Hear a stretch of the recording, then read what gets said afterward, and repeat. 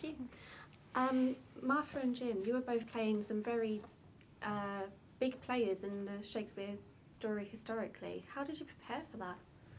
I didn't actually prepare. I didn't. I just played. I played Anne as the character she was written as, basically. Yeah, I don't think I did any. A bath and a glass of wine. Yeah. Read the script. She, the way she's written it is that she's had enough of Bill's kind of crazy ideas and wants him to settle down and be a family man. So I kind of, I just played that, really. Is that wrong? Play what you're given. Is that wrong? It's not wrong, is it? No, I don't think so. No, it's all right. Why are you looking at me like this? I was just seeing what you were going to say. How I prepare. Yeah. Yeah. Okay. With Marlowe, the character, he is sort of surrounded with so much mystery, apart from kind of one thing that we all know about and that we deal with in the film. So it was actually quite fun, sort of filling in the gaps really, and inventing a character who you know, we have sort of key points of his life. We know that sort of he's a mysterious character, so it was a lot of fun to fill in the gaps. And you do it so well. Thank you. As actors, did it feel a little bit wrong to be taking the mickey out of the icon that is Shakespeare? No, not at all, because I think he would have approved. I think, you know, Shakespeare himself wrote historical plays, you know, and I'm sure not everything he said about, for example, Richard III was true. He took dramatic license, never let facts get in the way of a good story. And we've kind of done the same in a way with Shakespeare. We've gone, we know these facts, he left Stratford, and we know the fact he ended up being a playwright at the court of Queen Elizabeth. And then so we just fill in the gaps in a very creative, interesting way, which is what he did. Yeah, absolutely.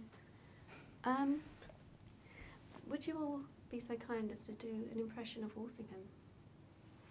Walsingham? Everyone knows you hide in plain sight. That was that was him mixed with Shouty Man, wasn't it? Was it? No, I think he talks like this. Yeah. Although I can't.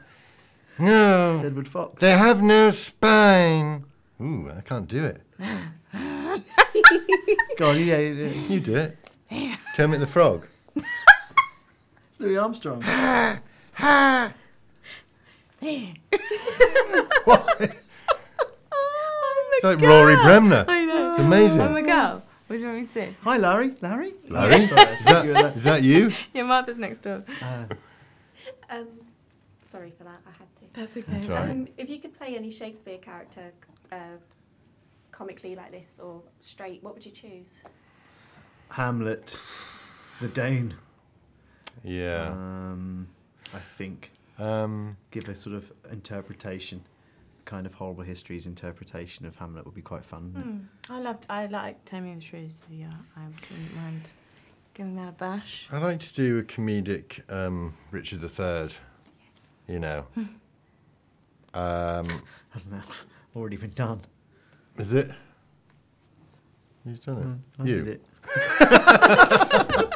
But not a Shakespearean. No, but not Richard. as, actually do it, you know. Yeah. Now is the winter of our discontent. Well, now everyone's heard that. You never know, do you? Well, Yeah.